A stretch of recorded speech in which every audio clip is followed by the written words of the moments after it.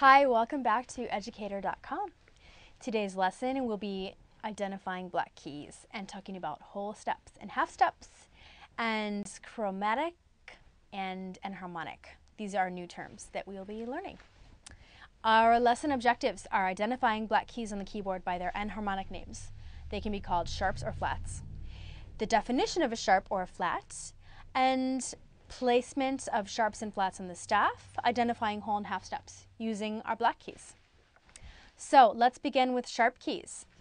Very simple. Sharp keys are the black keys, in most cases, above the white keys that you want to sharp or make higher. To sharp something is to make it a half step higher. Before we find them, let's listen to some sharp keys on the keyboard. Okay. Here's a C natural, our middle C. There's C sharp. Here's D, there's D sharp. It's a different, so here's C, D, E, just white keys. Now we're going to add our black keys. It's a smaller interval. Here's F, G, A, B natural, just plain old white keys. Let's add our sharp keys. F, F sharp, G, G sharp, A sharp, B.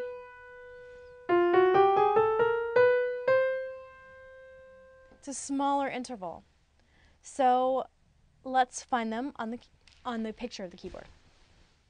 First, let's draw the names of the white keys.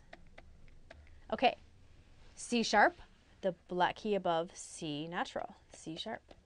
D sharp, the black key above D natural, D sharp. E sharp is F natural. This is a white key sharp. It happens. Okay, F to F sharp. Here is one half step above F, F sharp. This is G sharp. It's right above G.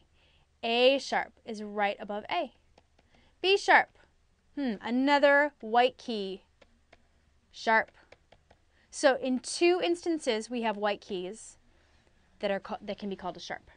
Now, these sharp keys can also be called flats.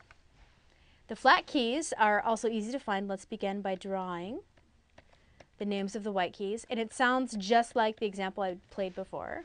But here is the black key below D. We start with this one. This is D flat. This one is the black key below E, E flat. Black key below G, G flat. Black key below A flat. Black key below B, B flat. Now I didn't talk about F flat. That's E natural. So here is our white key. C flat is B natural. So when we have the D flat, it's also C sharp. This is enharmonic.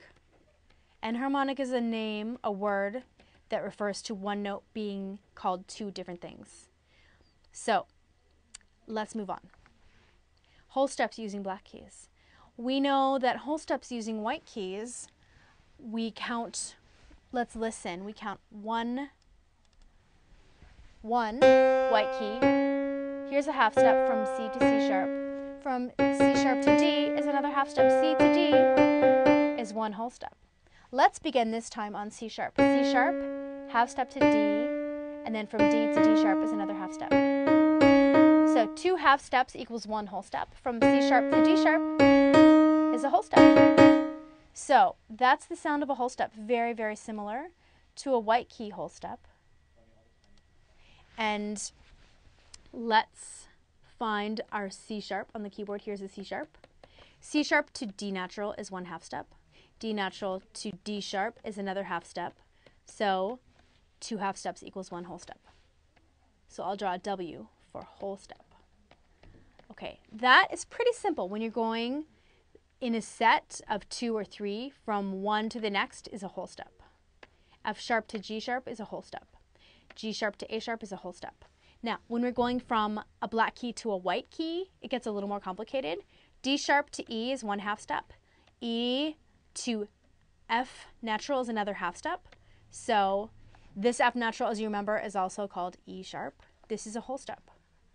The same is true for A sharp. A sharp to B natural is one half step. B natural to C is another half step. So A sharp to C, or as we would call it in this case, A sharp to B sharp is a whole step. Let's do the same thing using flats. So this is also called, in addition to being called D sharp, it's also E flat. These are the same. E flat to E natural is one half step. E natural to F is another half step. So 2 half steps equals 1 whole step. Half step plus half step equals whole. Usually we use an H for half. So from now on, when I write an H, you'll know that it's going to be referring to a half step. So let's take that with the same thing over here. B natural, here's a B flat. So B flat to B natural is 1 half step. B natural to C is another half step. So we have B to C is a whole step. Okay.